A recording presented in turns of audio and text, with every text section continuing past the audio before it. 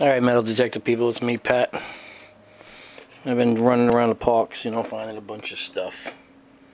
A lot of that's my junk stuff, but then pennies, Wheaties, car keys, scapulars. This little cross here with the arrow going through it must be copper or something. Frank, Jersey metal detector. This is what I need you to... What is that? See that head? It's a Liberty head of some kind. It's 1880 something. You see the side profile of her. That's all I got with a date, 18 something. It's a 80 something, 1880 something. What kind of coin is that? Mashed out. Nothing in the back. Nothing. At the front. I thought it was a slug.